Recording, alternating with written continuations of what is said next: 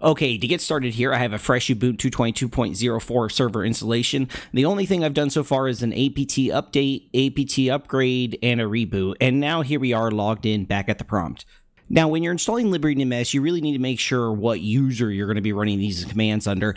For most of them, we're going to be running it under root, but a couple of them we're going to switch to the librenms user, then switch back out of it. So just keep in mind what user you're in when you run one of these commands. So for right now, we're just going to go root permanently because we're going to be root for most of these first commands here. So let's go root permanently here with sudo I. Okay, so the first thing we're going to be installing here are some Ubuntu packages. These are things like the database, Nginx, the web server, Git, fping. We can just go ahead and run this command here now that we are root.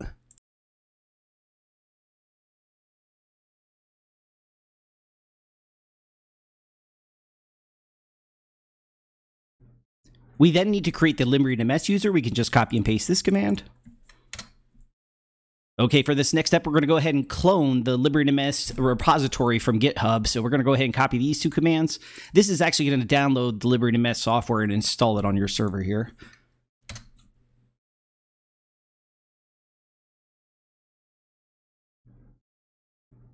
Okay, now we just need to change the permissions on the librenms directory since we did all that under root. So let's go ahead and copy these commands. Okay, for the next step here, we're going to install some PHP dependencies. The librenms's main programming language is PHP, so we just need to install a couple of PHP dependencies or packages to go along with this. And in order to do this step, we actually need to switch to the librenms user we created earlier. So we just do an su-librenms. And anytime you want to switch to the librenms user, just make sure you're root first to do that.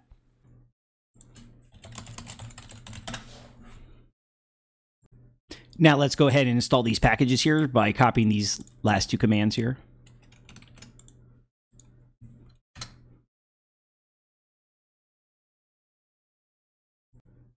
Okay, now when I copied and pasted those two commands, I typed exit at the end, and that actually logged me out of librenms user, and I'm back at root now. So this is just talking about if you have a proxy and you might need to get around that. So the next step is here, let's set the time zone. Okay, we just need to set the time zone in two different places here for PHP, and then we also need to set the system time, but they use VI, and you're more than welcome to use that. I'm going to use nano instead, just easier for me. I'm going to do a control W on here, and then I'm going to look for date.time. Okay, and this is where you're going to want to uncomment it and change this to your time zone. In my case, it's America, New York. Okay, we want to do a Control O to save, and a Control X to exit. Okay, we're going to do the same command to the CLI. Control W, date.time, uncomment, Control O to save, Control X to exit. And we also need to set the time on our system itself. Okay, now we need to start configuring the database a little bit here, and we need to edit the MariaDB server config file here. So same thing, I'm just going to nano this file. And we just want to add these two lines under the MySQLD section.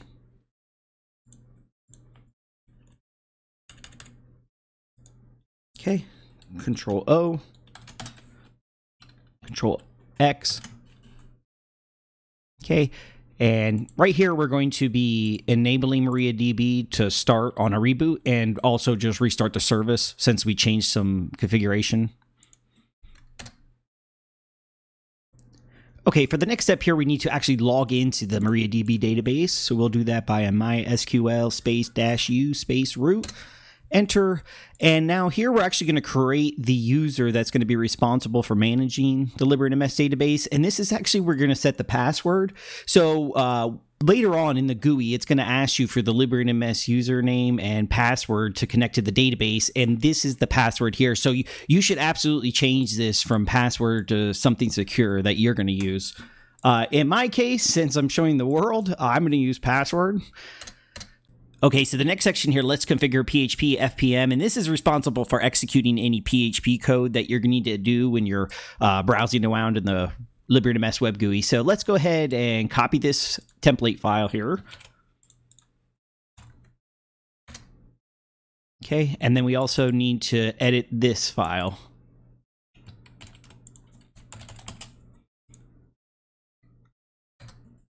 Okay, they want us to change the www to librenms. And also the user and group to librenms.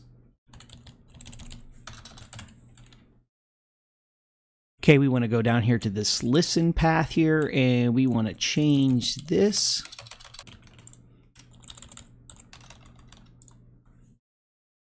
Okay, Control O to save, Control X. Okay, they're also saying that because you're only using librenms on this server, you really should be, that you don't need this www.conf file. So if we actually go into this directory, we can actually delete it.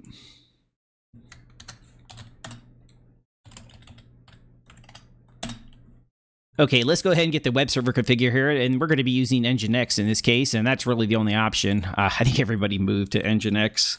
Sorry, Apache. Okay, so we just want to nano this confd file here.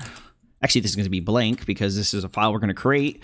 So we'll do that, and we want to copy and paste all this, but you want to take note of the server name here. You want to change this to either the IP address of your server or the fully qualified domain name, either one, whatever you're using, to actually put in the URL that you want to put that in there. So for now, I'm going to put my IP address.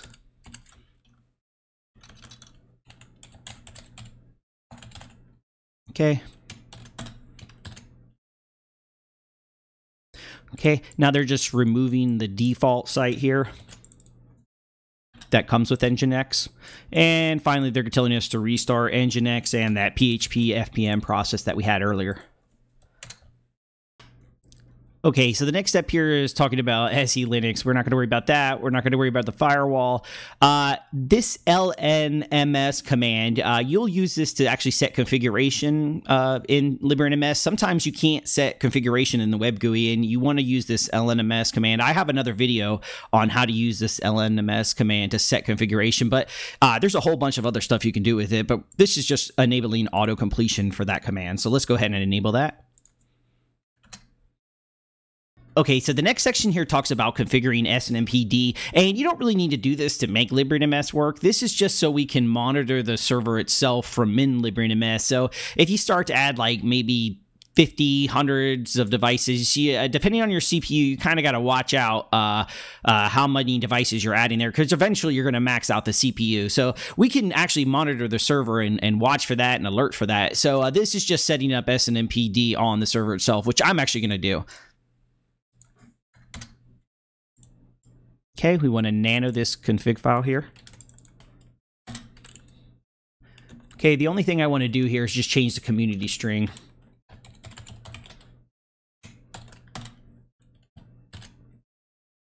Okay, this next command here is just downloading a distro script onto your server. So when SNMP or when librenms polls this server, it just figures out what distro I'm running. In this case, it's Ubuntu, but it could be like CentOS or Red Hat, all these other distros out there. So this script just attempts to figure out what distro you're running. So in librenms, you kind of have a better idea of what kind of server this is. Okay, we're not going to worry about cron jobs because we're going to be running the dispatcher service, so let's not worry about that for now. And we have to do this log rotate here, just to rotate the system logs. Okay, now it's saying we should be ready to go into the web installer, so let's go ahead and give it a try. All you need to do is HTTP into your web GUI, so let's give it a try here. Okay, would you look at that? We just went to the IP address of our server here, and we got to the librenms pre-installation checks here. So it's just making sure that we did our job in the CLI portion of this install process. So you just need to click these things over here at the top to move forward. And this is where it's asking for that librenms database password that we set earlier in that configuration file. So let's go ahead and type password for us.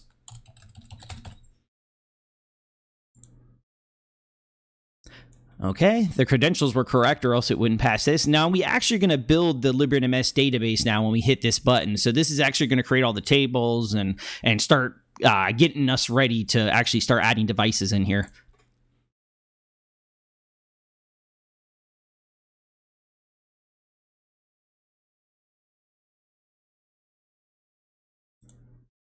Okay, we just need to create an admin user to log in.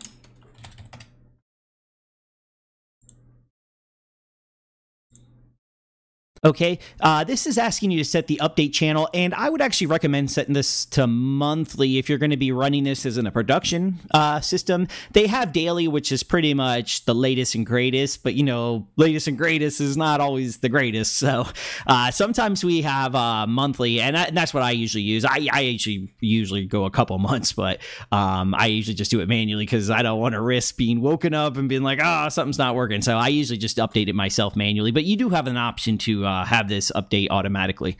And then you can set your theme here, and you can send usage and error reports. So here we go. Let's finish the install. Okay, validate install. Okay, let's log in here.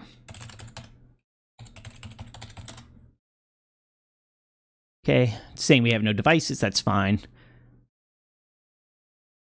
Okay, it's saying there's some issue with the database. That's okay. Okay, they're saying there's no poller because we didn't set up cron yet, so it's saying there's no way to poll devices yet. Well, that's fine. We'll fix that in a minute here with the dispatcher service.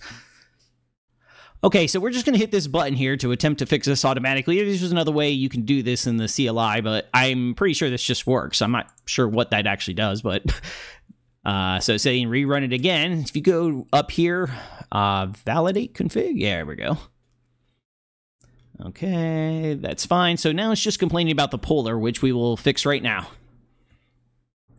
Okay, we need to jump back into the shell to get this dispatcher service set up here. So if we look at the configuration here under the librenms docs, this talks a lot about distributed pollers in here, and because you need the dispatcher service on all your pollers and your main librenms server on there working, that's the only way to work. It won't work with cron jobs. So it talks a lot about distributed pollers, but you don't need distributed pollers to run the dispatcher service. You can have just one poller, which is the main server that we're setting up right here. It's a poller, it's the database, it's the web server, it's the RD storage, it's everything all in one.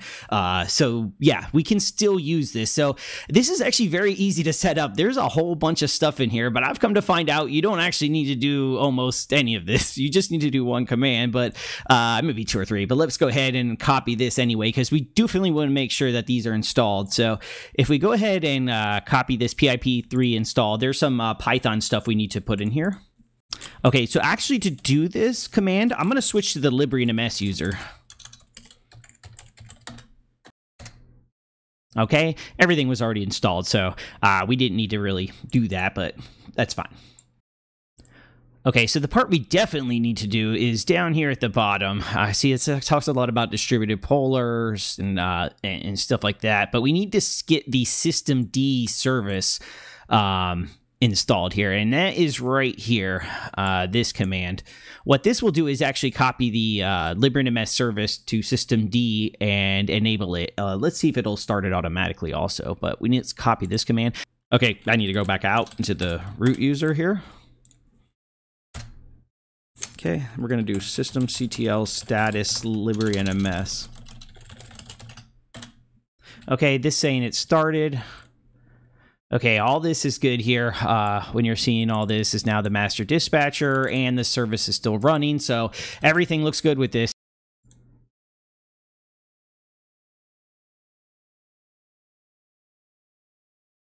Okay, so let's go ahead and add our first device here, and I'm just going to add the local host that I added earlier.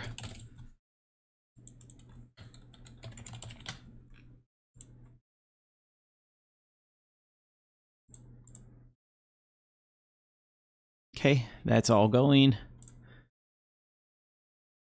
Okay, and all these graphs will fill out as we move on.